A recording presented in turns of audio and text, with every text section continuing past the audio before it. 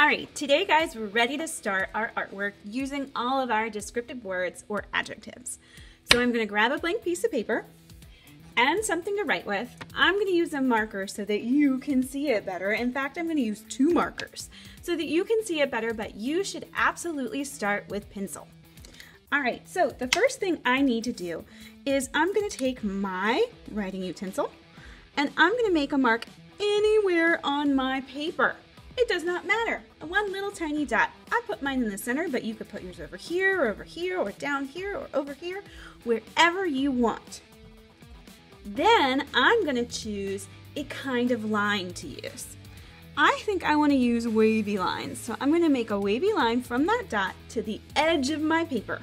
Not once, not twice, but I need 6 of them. So I'm gonna count them. 1, 2, 3, 4, 5, whoop, this one's gonna be big, and 6. So now I have all of my spaces. I have 1, 2, 3, 4, 5, and 6 spaces. And I'm ready to start adding my adjectives. It is super easy to do, friends. So remember how we made that list of our adjectives that we wanted to use today? I'm going to start with my very first one, which is creative. So I'm going to erase it off my list so that I know that I used it. And in my first box, I'm going to write the nice and big.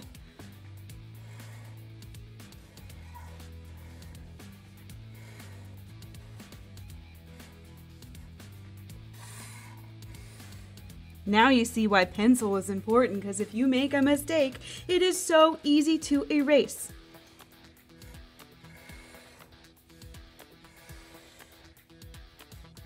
Oh, I'm running out of room, so I better get smaller.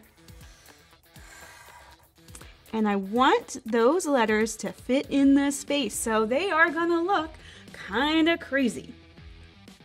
Then I'm gonna move on to the next one.